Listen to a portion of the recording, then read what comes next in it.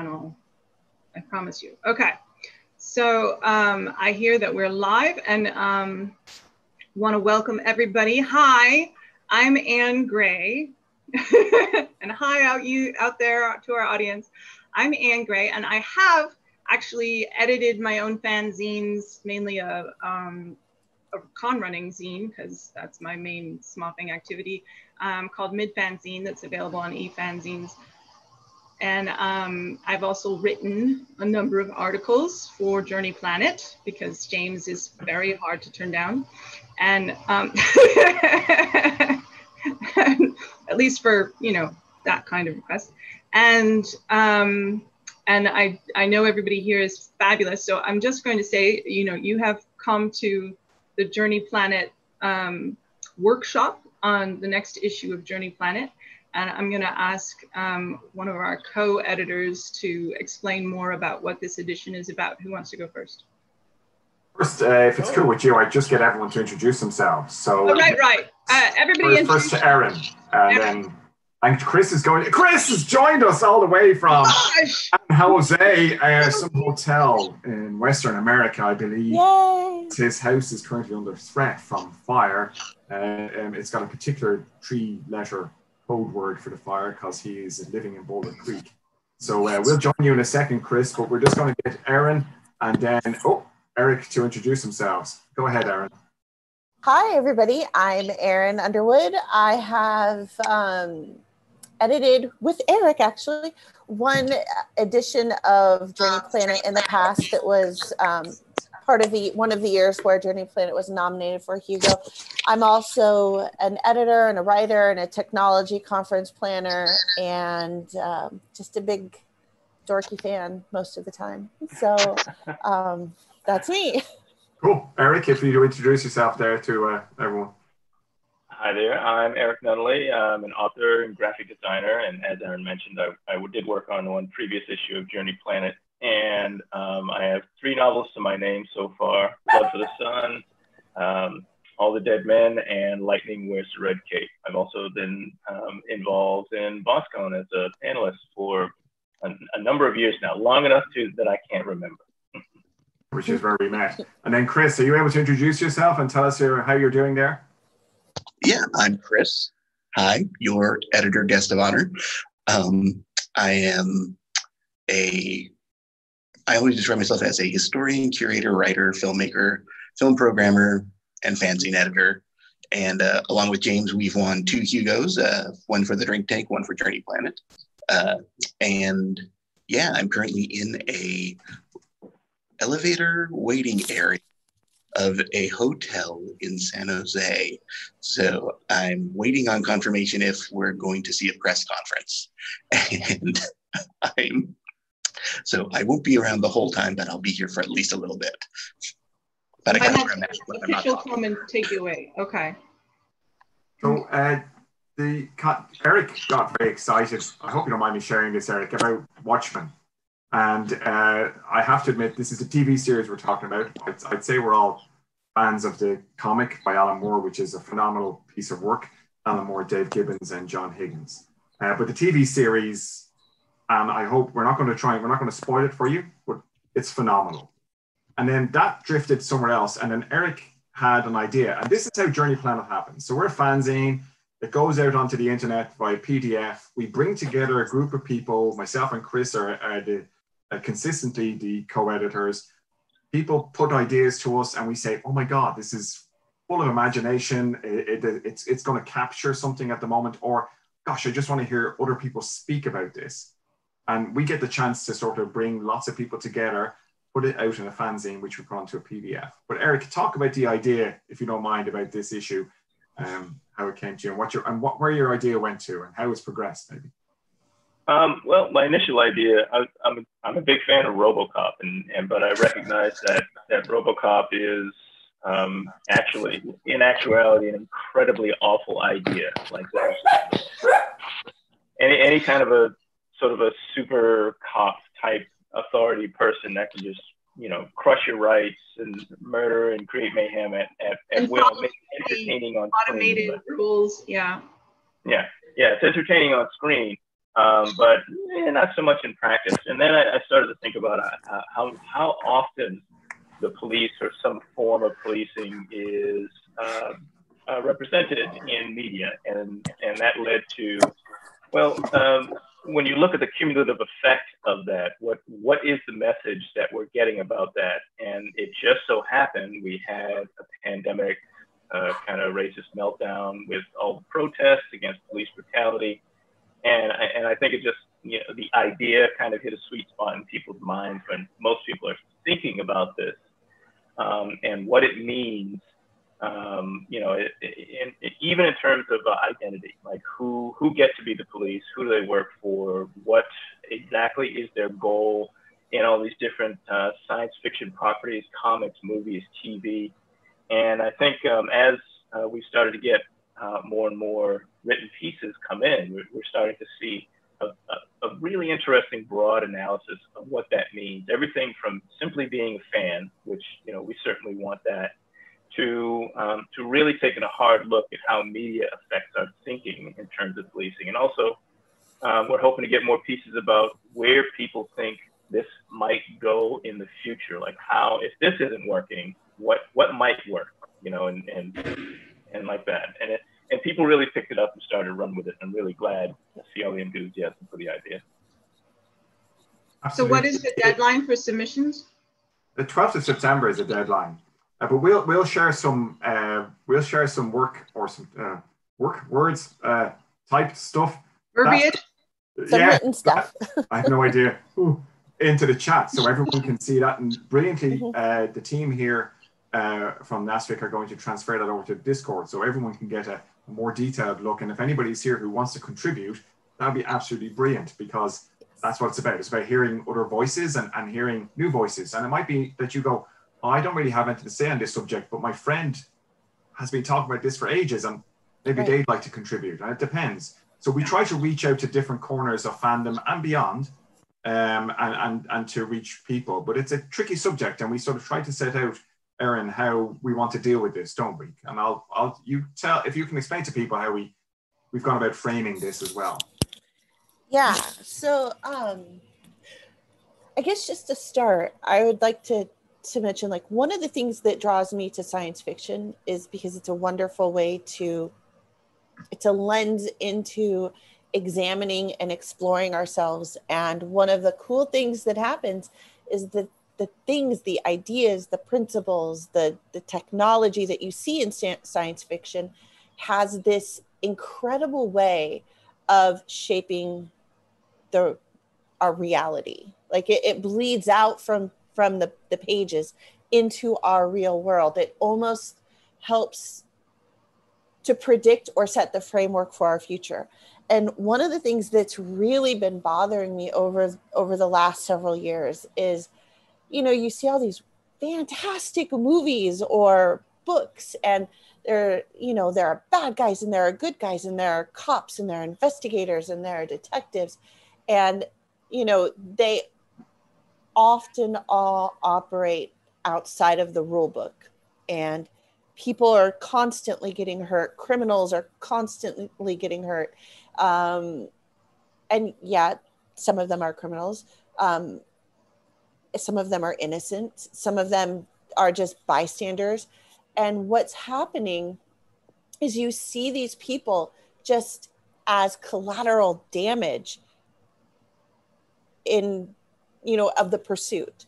And once that scene is done, like, all you see is that moment of impact, and then you don't see any of the collateral damage, but you get this amazing adrenaline rush while you're experiencing that story.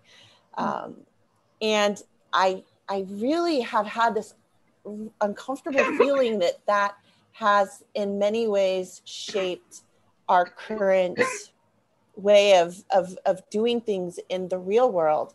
And if we ever have any kind of hope of resetting everybody's brains on what those real expectations are when you're operating in a pursuit or in a police environment, you don't get to just shoot everybody. You don't get to just hurt people you think are part of the crime, or might be the suspects. You don't get to do that. It's not right. And you don't get to hurt innocent people. You don't get to blow up their building and go, we were after the criminal and we got the criminal. And wasn't that an amazing, CGI scene? Wasn't that incredible? We have to be better, and we can use science fiction as a tool for examining that. And that's what, when I heard about this idea, I just thought that's something I really want to be a part of, because it's something I really believe in.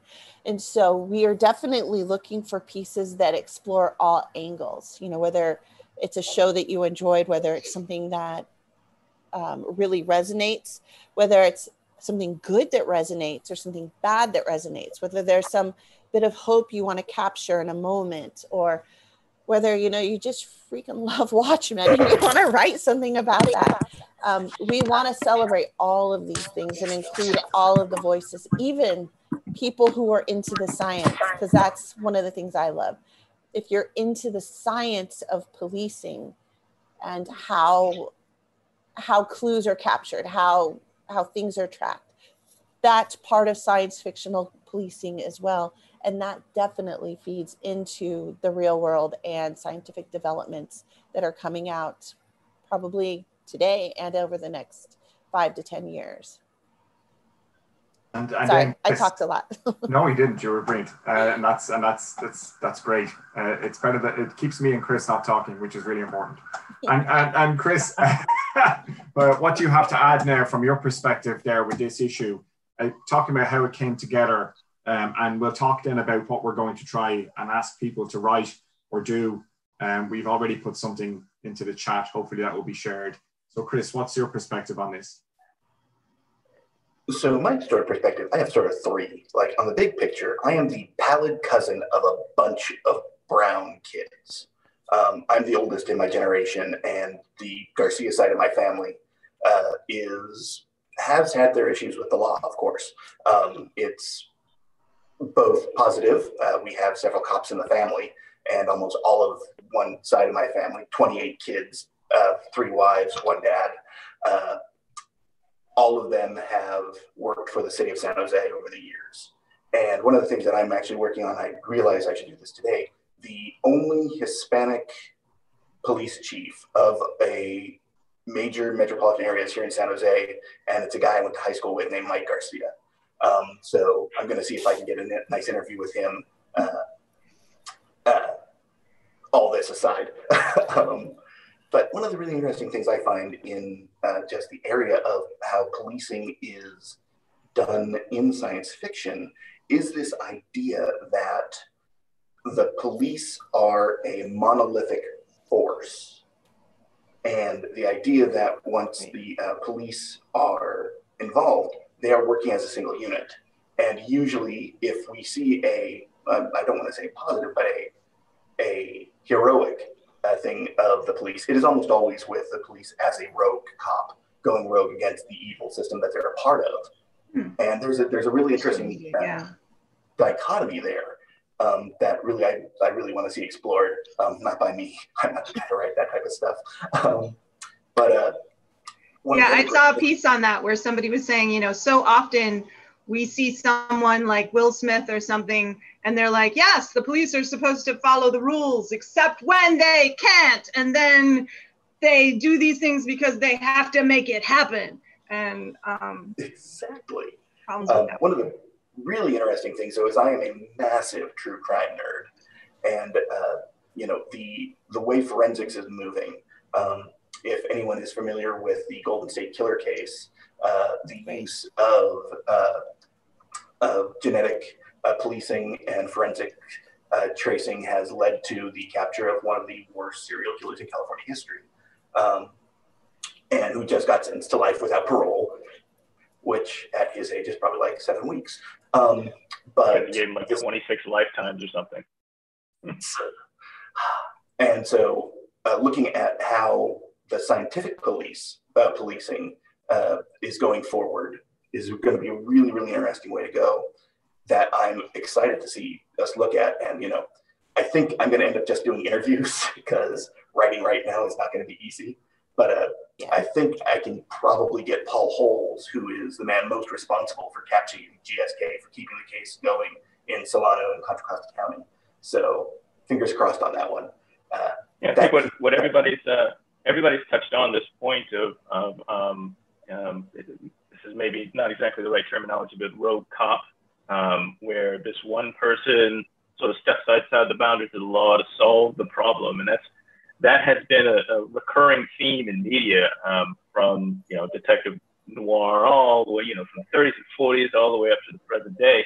And I think it's the Punisher is a character that, after maturation in its modern incarnation, has started to explore the possibility that all of that has started to influence the behavior of policing today, where we see, because of internet media and stuff, we're seeing a lot of cops stepping outside the boundaries of the law, and becoming judge, jury, and executioner, which is, that's the core of Judge Dredd. But I wonder how much, and I'm hoping to see some writing on this type of thing. How much do we think that this media has influenced generation after generation after generation, and started to generate the idea that I, as a bearer of the badge, or having the authority, am the only one standing between, order and chaos,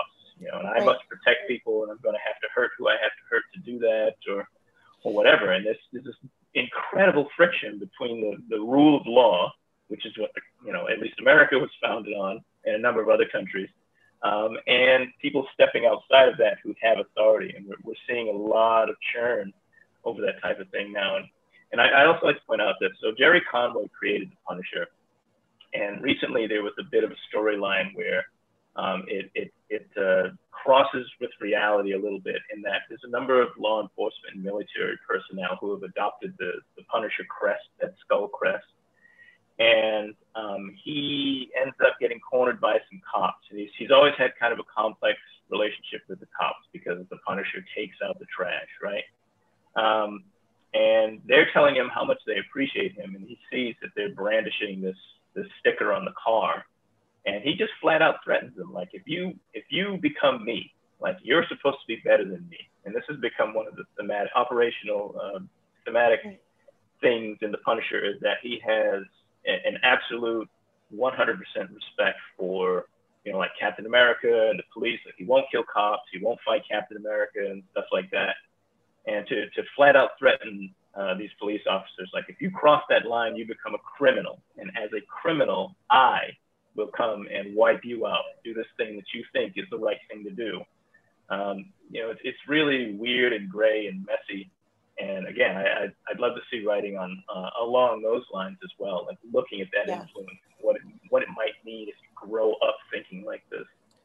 Yeah. I also think, so one thing with media and Hollywood, so we have now had how many generations of Hollywood films, blockbusters, small films, television shows, whatever it might be, where Hollywood has always largely, not 100%, but largely favored white actors in key roles. And so when you're looking at a cop film, whether it's science fiction or not, the good guy cops are usually white, even if they're kind of the bad boy rogue cop. And the criminals are always either black, brown, or German or Russian for whatever reasons, like, or Asian. So English, but even when they English aren't, people make good bad guys. Right. But even when they aren't, you still get this effect. Like, if I don't know if you've seen the recent series Black Lightning, but you have a protagonist who is supposedly very smart and generally peace loving, right? Like, he's the head of a school, he teaches everybody not to be violent, but he also has superpowers, and so when he has to, he uses them. But one of the things he does use them for is that thing of, oh well, I have to figure out this chain of who is in charge, so I'll go find the lowest guy that I can actually see on the street, and I'll beat him up until he tells me the truth. And speaking to the science, like you were mentioning, Aaron, like, we know that violent torture doesn't work. Like, we even have this in science fiction as a trope. We go back to Star Wars, they torture Leia and she still doesn't give them the rebel base, right? Like, we know it doesn't work. And yet in these other situations, that's what people turn to all too often, even if they are Black. But you're right, it definitely representationally, most are white. Yeah. And so you see, for generations, this has been the pattern. And so now it's really at that boiling point where Hollywood is now finally having to change, and you're seeing a greater amount of diversity in the leading characters, but you're not also seeing a greater number of diverse criminals. There's still the same group of prescribed people by and large. And I think that that's something that has to be addressed at least in media. I don't know if that's necessarily true in fiction. It might I think be it is starting to be, partly because people are really pushing now for the question, addressing the question of who's behind the camera, not right. just who are we putting on the scene, but who are our writers, who are our directors, and who's making these casting decisions. One of the movies that was just released that I think really needs consideration for the Hugo Award is a movie called Project Power. I watched it. It's great, and it has kind of, it has a nice mix. Like, it stars a young woman whose cousin, she's Black, her cousin is white. They both deal drugs for this distributor who is white, who's basically using people on the street as guinea pigs for the development of this drug. It's very similar, actually, to the Black Lightning based concept, but there you have, besides the young protagonist, the next good guys are, again, a mix. There's a cop who helps her out, and then there's a former military guy who was involved in the original experiment, and he's Black. So we're starting to see it, and I think that involving more creatives and saying, hey, let's bring these diverse stories up into the media, and things like new even new publishing things. I mean, Netflix has been more open. The Obamas are doing their own shows, and then what's his name? He's done so many movies, mostly comedic. He just opened what? Jordan Peele? No. He's a good one. Jamie Foxx. No, Jamie Foxx stars in Project Power, but there's a whole bunch of so-and-so presents movies. Gosh, I can't remember his name. Anyway, he opened a huge multi-lot film studio in Atlanta. And what? Tyler Perry. Yes, Tyler Perry. So, I mean, we might see a tremendous new wave of awesomeness that helps address. And I think that's exactly, we want to hear what people would like to see too. And also it's about imagining, you read some science fiction or you see some TV, and, we also want to think about the future of policing in science fiction, in the sense that how do we want it to be perceived, or how should it be? And we know that there's strange biases come into things. Judge Dredd was started in 1977 by a bunch of very liberal, left-leaning, incredibly left-leaning guy in Pat Mills. He would be very left in America. And he set it up as a sort of anti-establishment. This is the thing to be frightened of. Right. This is what your police state could turn into with judge, jury, and executioner. But and the then weird realize thing is, that lots... James, it got kind of embraced. And then, it sort of catches up.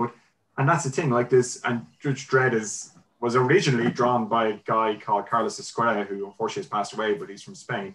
And the character was potentially, at the time, some of his early drawings was going to be Black. And it's like, not many people would know that unless you actually had spoken to Carlos and these guys. things changed, and Carlos didn't even work on Judge Dredd to begin with. But the thing is, the world of Dredd has, initially in the 80s, people liked Dredd being really strong, and that reflects that era. Now that there's a whole different, there's different viewpoints on it. And for instance, I've got a book here called Patriots, which is by Joseph Eliot Coleman, a London writer. And this is set in 2047. So it's in between the time of now and the time of the Judge Dredd comics. It's about how the judges come to power, and it's prophetic. Like, the guy wrote it last year, and it's unreal in what it's trying to say. And he's really captured obviously he's a London guy, but he's really captured his view extremely well. And I think that's what we want to hear from people. But sometimes it's also hard to say, we're talking about the future of police, and go write an essay, and that might not suit everyone. Right. What we then we do a thing called instant fanzine. Right. So maybe somebody else can explain that, and I'll type some information in about it. I'll do that. So instant fanzine is instant fanzine just add content is the concept, and it's a James Bacon staple. And it is, you put out a series of questions, and they can be very broad or very narrow, it depends. But it is designed so that people have something very easily to latch onto, so that they can, maybe they don't have enough thought on what they're going to do for an article, but they do have the ability to react to a simple question. And it's been incredibly productive. We just put out an issue now that has, I think, 40 people who answered an instant fanzine setup that was really clean and quick. And so it's a really nice way, if you've never written before, but you like to post on Facebook. It's got that sort of ability to allow you to range from a very short, brief answer all the way up through essays. And some of those instant fanzine responses have turned into full articles. So yeah, it's a great way to get a lot of really good content that I can lay out. Yeah. And we talk about, go ahead. Sorry. I was just going to say, I love the idea that, Chris has mentioned that he's going to do a couple interviews. James has mentioned, doing some essays, some of the answering of the instant fanzine questions. And, if there's another thing that you want to try, I don't know, a movie review, a science article, or something whatever graphic. it might be. I mean to submit, whatever strikes your fancy that you think you could add some real content to the publication, send us a note. We're not in a box. These ideas are not in a box. Yeah, I like that. Go ahead, Eric. I just like to point out that if you continue to push this idea to be creative about what might be submitted. For instance, one of the pieces that I got is an analysis of something that's been around that was created in the 80s, but it takes place in 2020. And sort of the premise was, is this thing that I experienced 20 years ago, am I remembering fondly just for nostalgia, or is it something else? And rather than just rewatch it and write like an essay, he invited a good friend of his to watch it with him, someone who had never seen it before. So the article itself is essentially a transcript of their thoughts and their conversation. So that was a very creative way of approaching this particular subject. That's awesome. So I encourage people to be creative. However you might want to present your ideas is probably acceptable. Like, it's really important that we allow people access, and that includes sometimes with instant fanzine, me speaking to somebody on the phone and writing down their answers, because we just need to be able to allow that access in, particularly where somebody's first language is not English, which we've had a number of our correspondents who are not from Britain or America or Ireland or Australia or one of the countries where English will be one of the main languages. So you're trying to help and facilitate there. We have had our articles translated as well. So, it's about trying to create a way that people can access in and contribute to a fanzine. You don't need to contribute just to Journey Planet, of course. Like, I would hope anybody who has an essay, you could do a blog, or you could put it into, there's so many online resources now who will publish things, and, there's no shortage of places you can publish. But we're out here touting for this issue for Journey Planet. And of course, even if you're unsure, you can email us at journeyplanet@gmail.com and say, I'm not really sure about this. Can somebody give me a call or something? And we will happily do that and try and lead you that direction. But we're trying to ask thoughtful questions. Right. You know, we're trying to sort of, and I'll give you a run through a couple of the quick questions. Like, which science fiction portrays the police or law enforcement in a way that captures your imagination? What fascinates you about the story of the characters? And then another example will be, considering where we are today, how do you feel about police? How would you like to see policing change? And how might science fiction help to achieve that future? And of course, in this issue, because it's such a sensitive subject for some people, and we're writing to people who live in a police state, or where censorship is a reality, or where brutality is more of a reality than we see, which is hard to imagine, I'm sure, but we're aware of it. There is we are happy to afford some people, fans of course, a level of anonymity, because we don't want to get anybody into any trouble if they require anonymity to write about something that they see. But the last thing we want to do is to write to correspondents and say, tell us your name so that everyone can see it. That's not fair either. We need to hear the voices. Right. I think it's important we get the questions out. And and in terms of participation, you know, as we're showing with this NASFiC, there are a lot of resources now that can also help a widen participation. So like if you're out there and you're like, oh, well, there's this amazing activist over in Portland, and I've seen some of their videos and I'd love to interview them. And, you know, I could reach out to them through social media. I mean, of course, sure, set up an interview and you can get on Zoom, you can record it, and then you can transcribe it.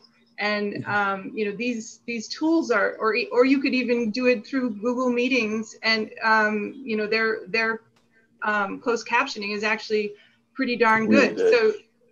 So you could just, you know, do that to get your base transcription and then correct it where necessary. Right. And similarly, if you need a translator or you need an interpreter, the ability for collaboration across the planet is just massive. Yeah. Very exciting. Google Translate. So I got to run. Oh, I got to run, but one last thing. Hope you all will give us some wonderful content, and glad I could make at least a little of something. But yeah, hope you all have a great time, and it's been wonderful seeing you all. It's good to know that people are still out there. Yes, Chris, take care. You know, in terms of submissions, I'm hoping that we do, just to expand on what James was saying, I'm hoping and I would encourage people in countries that don't normally, a lot of information come from to America or the other English-speaking countries. Like for instance, maybe the policing where you are is good, or you consider it good, and you contrast that with you know, a movie or television property or a comic that you found interesting. Like, so for instance, I remember seeing so in America, wearing a mask has become this really hot political football, and there's been all kinds of conflict that's come from that, and here and there the police have been involved in that. I saw a clip in India where the cops carried the long sticks, and some kids were breaking curfew. And if you're doing that, you should be doing it for like to buy food or deliver medicine. And if you're not, they're whacking you with the stick. And then I saw some reports in Vietnam, I believe it was Vietnam, where if the police catch you without your mask, like if you're out without your mask, you know, they just give you one. And that's a revolutionary idea here in America. Like if you see somebody without a mask and you're in a position of authority, you give them one. You don't arrest them, you don't fine them, you don't beat them up. Yeah, we have so many places that say no entry without a mask. And I'm like, how come it isn't no entry without a mask? Masks are available right there. You know? They're right here. So, and you know, I think that goes to a certain cultural understanding. And I'm not from India. I'm not from Vietnam. Like I don't have that experience, but I would love to hear from people who do, especially since, you know, a lot of these properties that we're talking about, that you know, these stories are out there, are so hugely popular. They're global, but our actual human experiences aren't exactly the same. And I would love to see that difference, positive or negative, and any extrapolation thereof. Hey, one other thing that I just want to double check. So this is a live double check. While we are soliciting original content, are we also able to take something that maybe someone published a year or two ago, or something that's been published in some other place? Yeah, as long as like it's, don't think that's a problem. Eric, what do you think? I don't know. That's okay with me. We do have a question. Marguerite from Glasgow says hello to the panelists and asked, the panel description talks about using SF to redesign and rebuild the police forces, but what about using it to build or normalize societies without a police? Or does everything just sort of revert to police by a different name?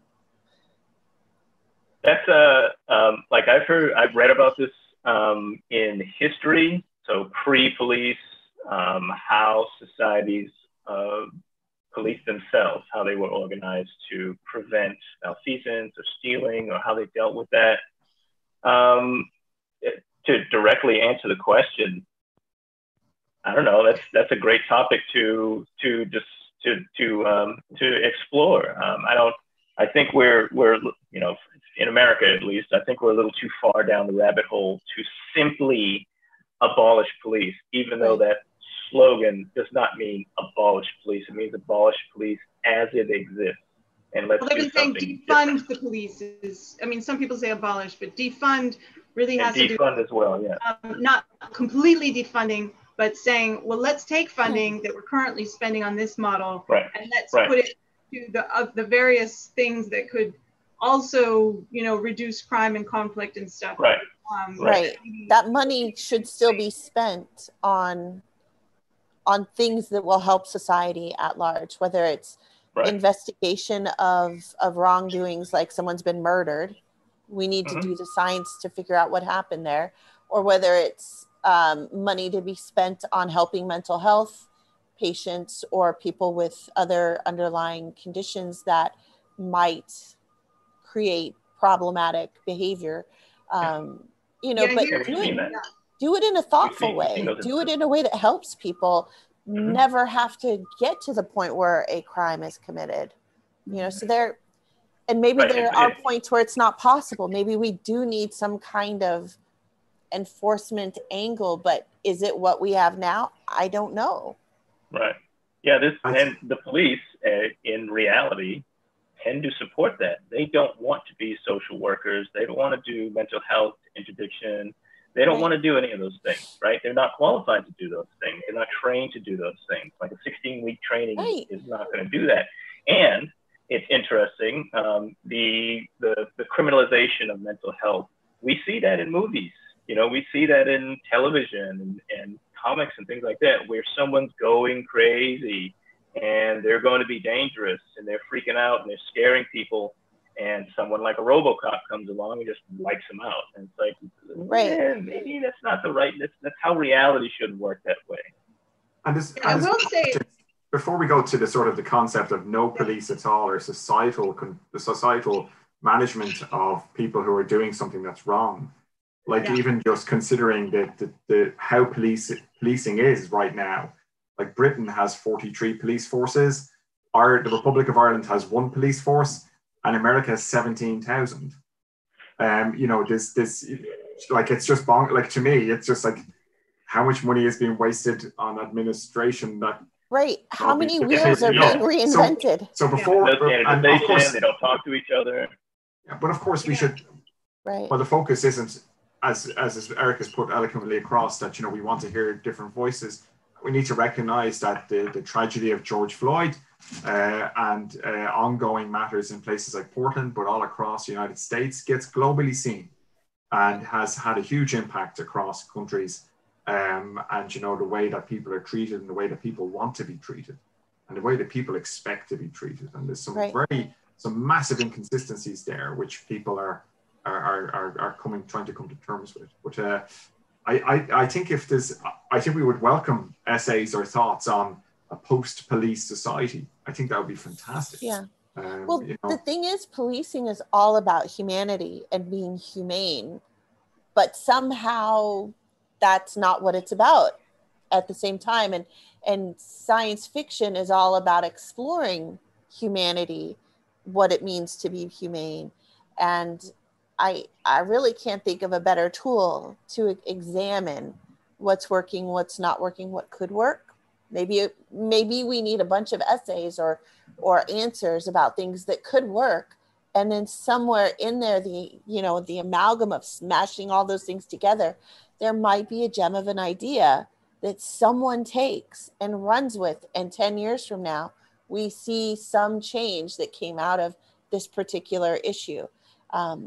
As a historian, I have to say, like, I feel like I have to say that although policing being about being humane might be like how we like to think about it right now, the history of policing is not about being humane. It's not. It's about sustaining the safety and the power of the people who own things.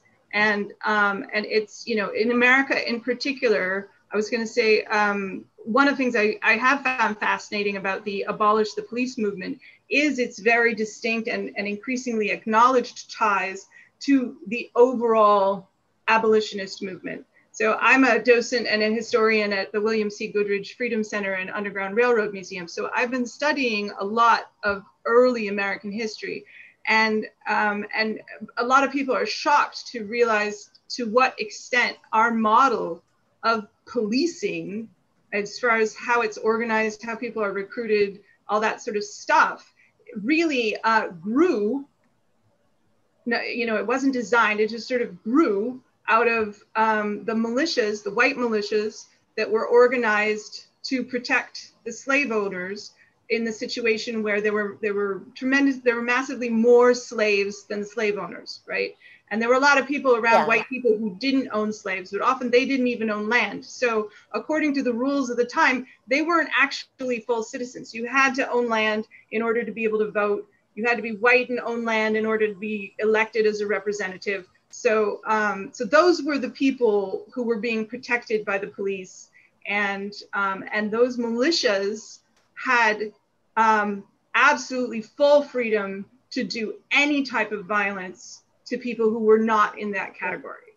So Anne, I was just going to say that is actually the story that you just told about the abolitionist movement. Something like that I could see being in this issue as well, acknowledging the history, because the way we would like to perceive policing and the way that policing actually is, they're two different things, and people are having a really hard time, not people, but some people are having a really hard time acknowledging that those two things are completely different. They're not one thing. That while policing should be a certain way and it should protect humanity, that's not what it's doing. And that's true of the whole justice system, right? Like, we have this image, and again, coming from the media, we've watched how many police procedurals where somebody ends up in a court in front of a jury. With 98% of American cases are determined through plea bargaining, 98%. So we've sort of incidentally and without even being aware of it, given a tremendous amount of power to the district attorneys who charge people with a lot of charges these days. We're not, like, people who haven't studied this don't realize how many charges you might face for a single crime and how much time you're threatened with when they're trying to get a plea deal out of you. And then also how disruptive it is and how many people are being involved in situations where they haven't been charged yet or they haven't been tried yet.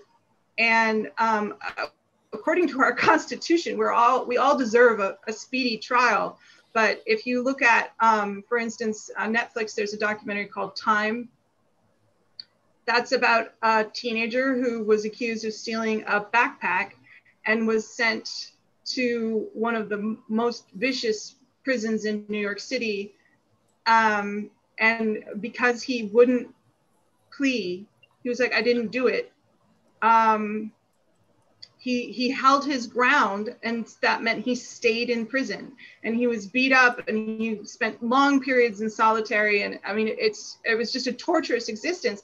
And the DA had no case. Their witness had gone to Mexico because somebody had, stolen something from him, and he didn't feel safe anymore in the United States. So like it's or similarly, if you watch the one about the Central Park Five, they see us, I think, is something like that.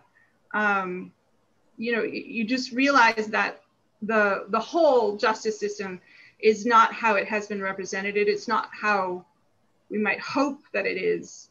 And if we don't really look at it closely through something like The New Jim Crow, which is a really good book, or other scholarship that's been being done. And a lot of people do prison mission work. You know, there are people on the ground who know what is happening. But the rest of people don't seem to really, when they see us, yes, that's the. And I think we definitely welcome articles along those lines. Although, as Eric has said, also hoping for other countries where the situation can be very, very different. And hopefully we will get some articles from different countries. But we've only a few minutes left. So just going back to what you actually started on, I should actually brought us back in a way to, I was going to say Tulsa, which obviously Eric is and for those of you who haven't seen Watchmen, the HBO series, which obviously causes me a dreadful conflict because Alan Moore created this comic book and now they basically ensured that he didn't own his creation. But now 33 years later, we've got this amazing TV series. And without spoiling the actual TV series, there's a lot about Tulsa in it to begin with, Eric, isn't there?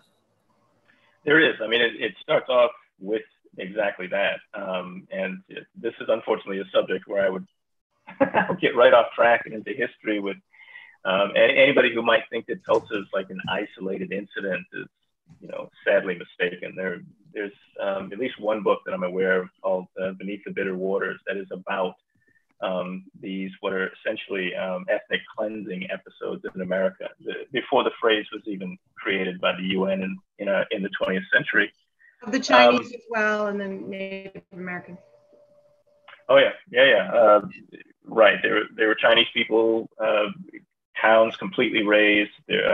People chased, you know, entire Black populations rounded up and chased out of town, and all their possessions burned in a single night. But to move on to back to the subject at hand, I saw there was a comment about world building around justice systems, and the comment specifically about the prosecution of property, destruction or theft of property versus the prosecution of people who have crimes against each other. And, you know, again, that's a great subject. I would love to see articles submitted that are about worlds that are built on extreme or interesting or weird justice systems. Like that is also something that can be explored in this issue. Really, there is so much content out there, and no one of us is going to know what all of it is. And you know, I am sure there's someone out there that's going to be aware of some really interesting obscure property. Like there's one that I can't remember the name of it right now, but it came before. What was it called? They made a movie out of it with James Caan, and where the aliens come, and he has a side. His partner is one of the aliens. Oh right. Alien Nation. Alien Nation. They made a TV show. Yeah, I love that. I love that. I love the TV series. Yeah, but there's another book. There's another series. I admit that live? Oh, I'm sorry. There's another series of books that has a sort of a similar premise with a very different kind of aliens, a very different kind of outcome. And, you know, I'm hoping that people drag this stuff up. You know, they dredge this stuff up and present it to us as well. It's another police procedural with human cop, alien cop, but a completely different take on it. Yep. I can't remember the name of it. That's okay. Well, I think we're nearly done. So just as I think hopefully you all have heard, the last bit is you might have something else you want to write about, but we've also got some questions about the Watchmen TV series. So if you just wanted to watch that TV series and then actually answer some questions and share your opinion, that would be really good as well. But I expect that we're going to get cut off shortly. So I'm not too sure if we have anything else to say. Eric or Aaron, would you like to finish up? Oh, good. There's so much content around this. You know, yeah, it's huge. And I keep the date. 15th of September is our deadline, but please email us at journey. Is it now 15? 12. Yeah, no, it's 15th. says 15th. It is 15th? Okay. Well, No. either way. Just keep sending it. Just send something That's what's in in. the chat. Are you guys going to be able to join attendees of the Discord? Yeah, absolutely. I'm happy to answer questions. And obviously, journeyplanet@gmail.com. Drop us an email and just say, and we'll be positive and love to hear from you. So that's all we can say, really. And we're PDF, so it's not like we have. Our last fanzine was 194 pages, so there's no issue. So. Yeah, the one thing about that as an author is I was like, okay, I put so much effort into this, and is anybody actually going to read the whole thing?